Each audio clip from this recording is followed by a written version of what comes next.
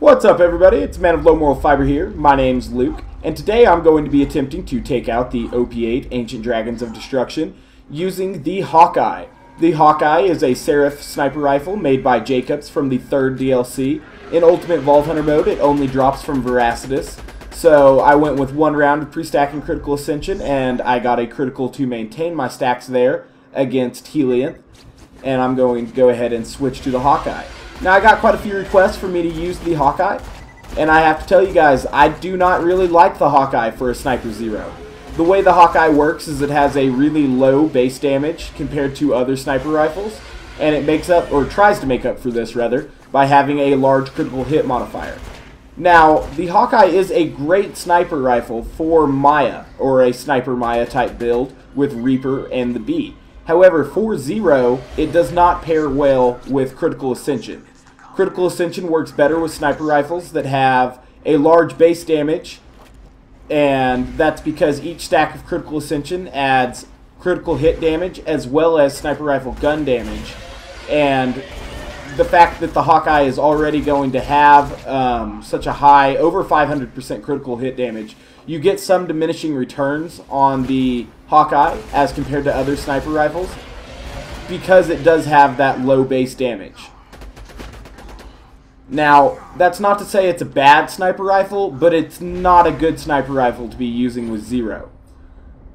Also, the Hawkeye is completely worthless on body shots, which isn't always a big deal, but does matter when you're in fight for your life, which is why I switched to the longbow here. The large base damage is also why the longbow does so well with Critical Ascension.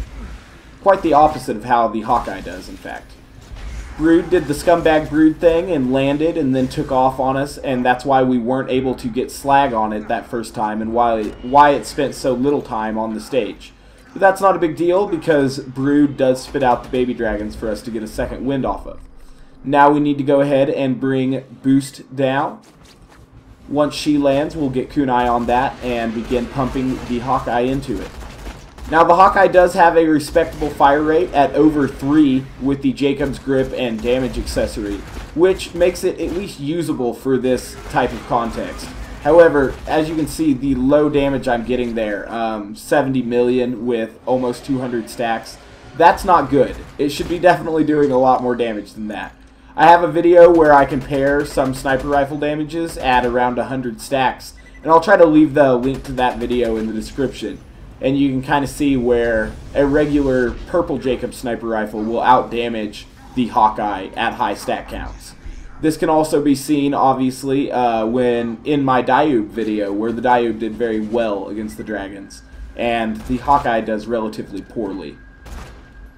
I'm actually not able to kill Incinerator in one landing here due to two things. One, me being terrible at aiming in this particular situation, and two, the Hawkeye just being rather lackluster for this particular application. Now, if you do like the Hawkeye with Zero, that's fine. It does pair very well with the Bee and low stat counts, but I'm not a big fan of using the Bee for my Sniper Zero, except in certain situations.